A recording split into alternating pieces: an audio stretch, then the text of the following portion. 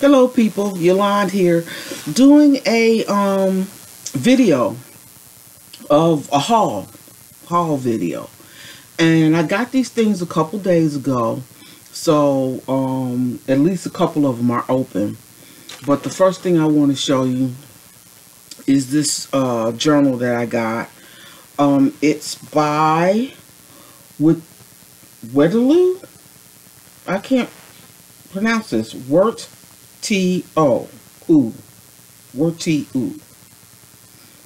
No idea what language that is. I just got it. Today will probably be my first day actually using it. So I will do pen tests and paper tests and all this other type of stuff that that goes with it, and I'll do a separate video for that. But it looks nice. I don't know, I guess that vegan leather or whatever you want to call it. It's what, 160 pages, something like that. Yeah, 160 pages. I think the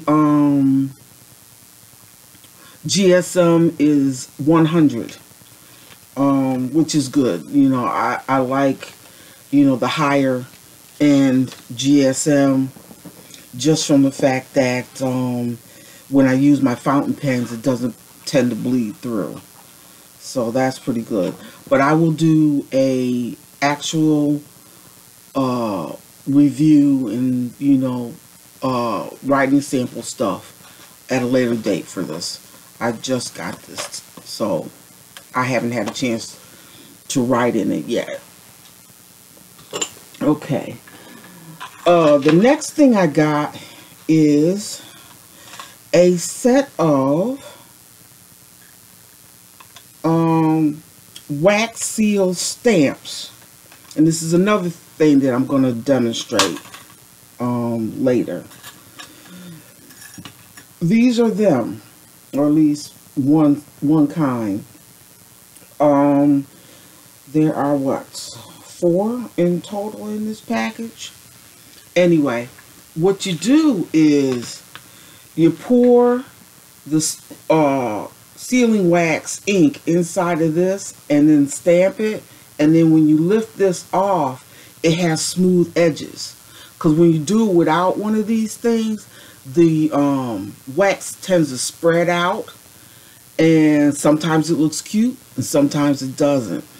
And it's already sealed on the paper, so you know you got hot wax on paper, and you're gonna see that there was something there if you pry it off. But I'm gonna give these a try. This is one. This is another. This is another. And this is another. So yeah, like I said, I'm going to try these out, and I will do a demonstration video on that later. And then the last thing I got is a kind of lacy blouse. Now, I've got to complain about this. I got this blouse thinking like from Amazon, like all this stuff is from Amazon. And I checked it out. I looked at the size chart and everything. You know, they said it was a US 20, which is what I wear. And when I got it, I tried to try it on. I could get my head in, but I couldn't get my arms in. You know, and I guess I should have known that before I even started, because look how skinny these arms are. But they're not so skinny that, you know, it's unreasonable to think that I could get into it, because I've got shirts whose sleeves look like this skinny, but I'm able to get in them. And so I am just a little put out because I couldn't wear it. It's too small. And I just think that everybody should just stop lying. They should just stop lying. You know, I know this stuff comes from China and the people are smaller there. You know, they're thinner and, you know, just not as chunky as Americans are.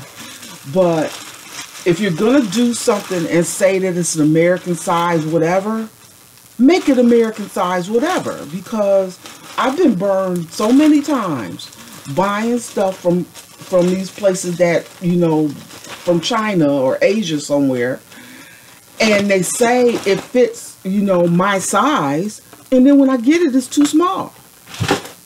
So I left a review on that, you know, already on Amazon. I don't know if they're going to accept it or not, but I left a review and I said it is not true to size.